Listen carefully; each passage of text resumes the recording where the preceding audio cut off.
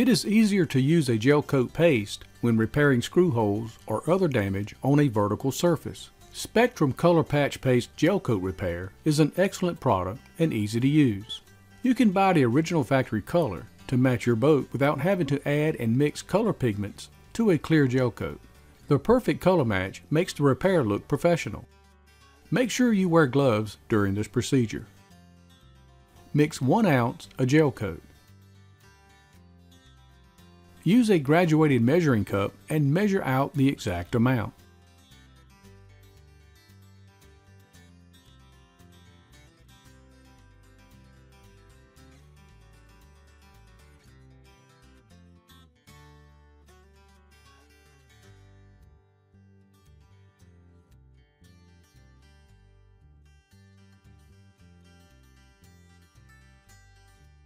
Add 10 to 12 drops of catalyst.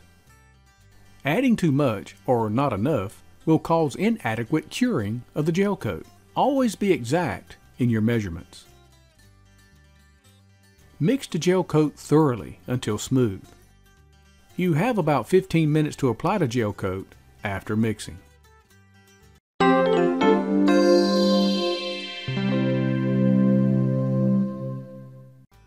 Apply the gel coat to the damaged area. Build up enough to be able to sand even with the existing surface without exposing the screw hole or damaged area. When repairing holes, it is best to build up the gel coat a little higher than normal so you will have enough to sand smooth and even with the existing surface. If your buildup is too thin, when you sand even with the surface, you may expose the indentions around the hole and require a second application. It will take longer to sand smooth with the additional buildup of gel coat, but you will not have to reapply again. Even though the gel coat paste will cure in 1 to 2 hours, it is best to let it cure for 24 hours before sanding.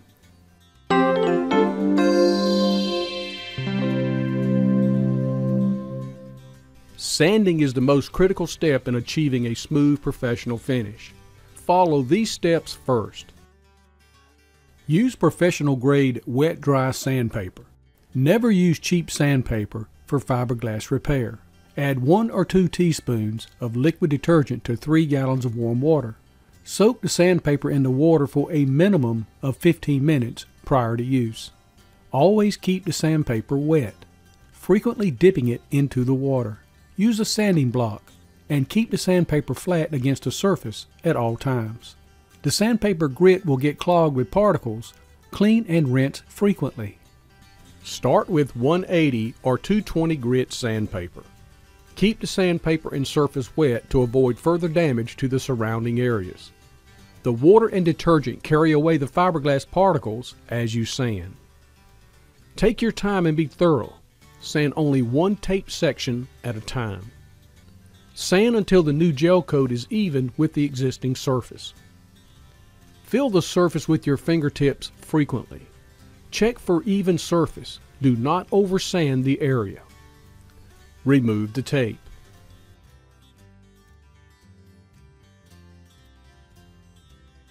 Change to 400 grit sandpaper. Keep the surface wet. Sand until even and smooth. Check frequently with your fingertips.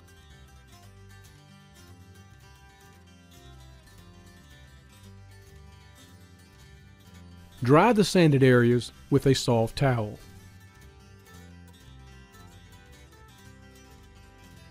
Clean the sanded areas with the damp cloth rinsed in warm water.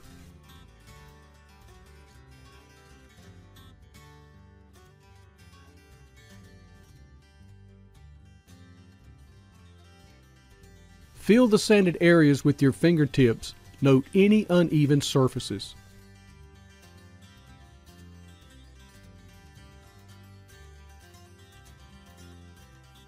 Change to 1000 grit sandpaper. Sand the area again. Keep the surface wet at all times.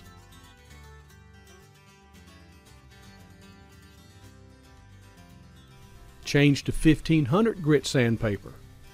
Sand the area again. Make sure you keep the surface wet. This will help remove any scratches caused by previous sanding steps.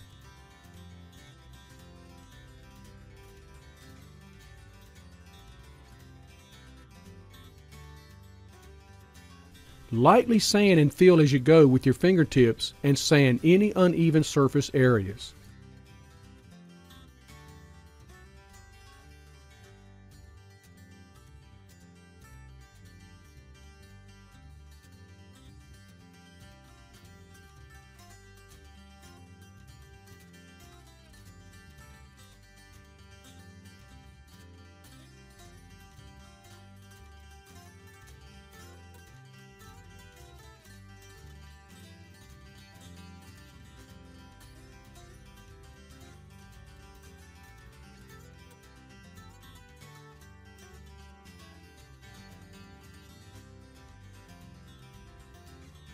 Clean the area with a damp cloth rinsed in warm water.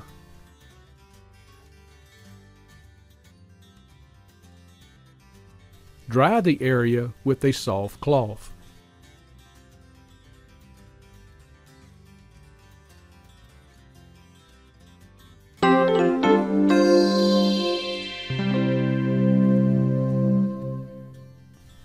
Use a heavy-duty rubbing compound and work it into the sanded areas.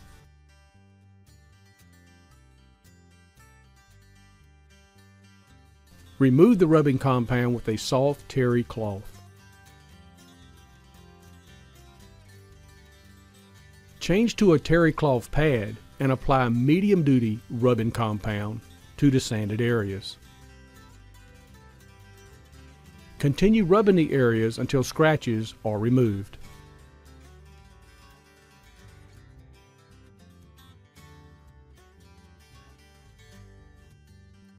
Buff the sanded areas with a soft terry cloth.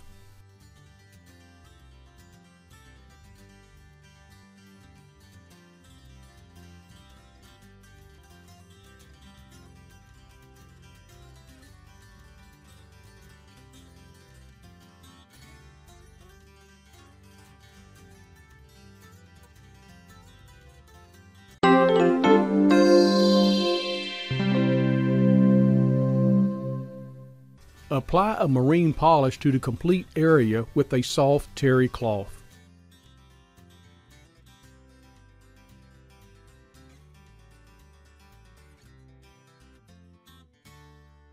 Work the polish into the surface.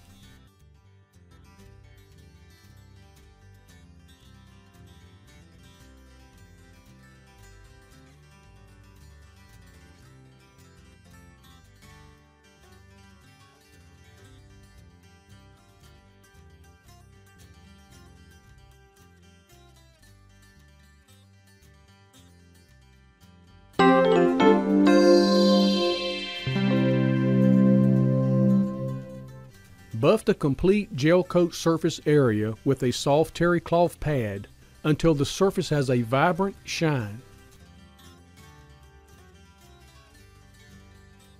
The job is complete.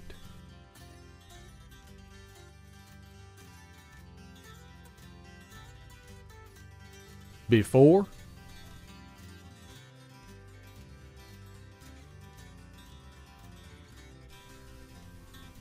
and after.